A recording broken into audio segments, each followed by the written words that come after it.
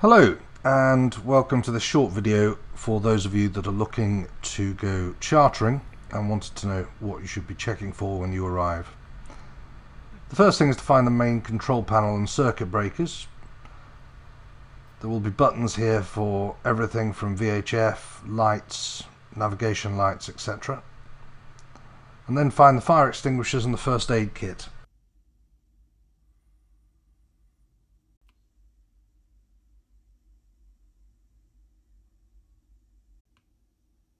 Fire blanket, which should be in the galley, and another fire extinguisher which should be on deck in the lazarette. That's the cupboards on deck. Battery isolator switches should then be found so that you can isolate batteries in the event of a fire, and also the fuel isolator, which on small modern yachts is normally in one of the aft cabins. Find where the gas is on deck. It should be in a vented cabinet.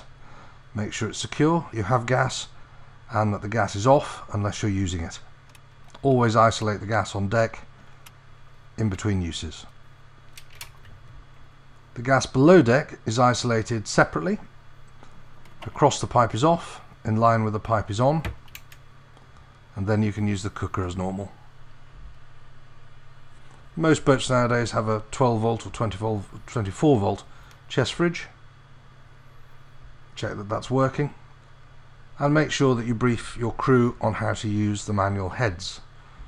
Nothing should go down the heads, of course, that hasn't gone through you first.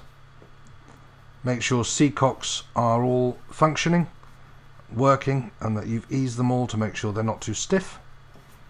And also make sure that there are bungs attached to each of the seacocks so that if a skin fitting or seacock breaks, you can stem the flood. I suggest nothing goes down the heads except for what's gone through you or a limited amount of paper. Make sure that you flush through clear, then pull the switch across to pump water through. That's pumping water from outside through the heads and back outside. Make sure you do about 15 pumps before you then pump clear again by switching over to away from the heads and pumping clear dry. Leave it in the dry position.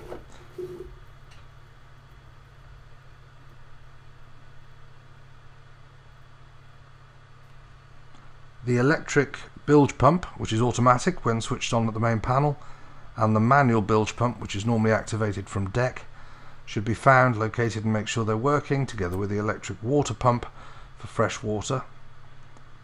Most boats also have water heater, a 240 volt, which is used when you're alongside, and also a water which is heated from the engine.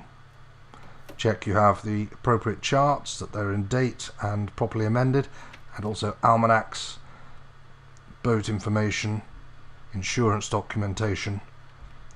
Make sure the barometer and other navigational instruments are all working, and then check in the lazarette to make sure you have everything you'd expect, which should be everything from life raft, day shapes, sponges, buckets with lanyards, fire extinguisher, etc. You should get an inventory when you join the boat, and you should also be shown around the boat by the charterer. Once you've checked the inventory, completed all paperwork, and brief your crew properly, then all that's necessary is to go enjoy yourself. If you'd like to download a PDF with a free sailing tutorials recommended checklist, then please click on the link above. Thanks a lot and enjoy your sailing.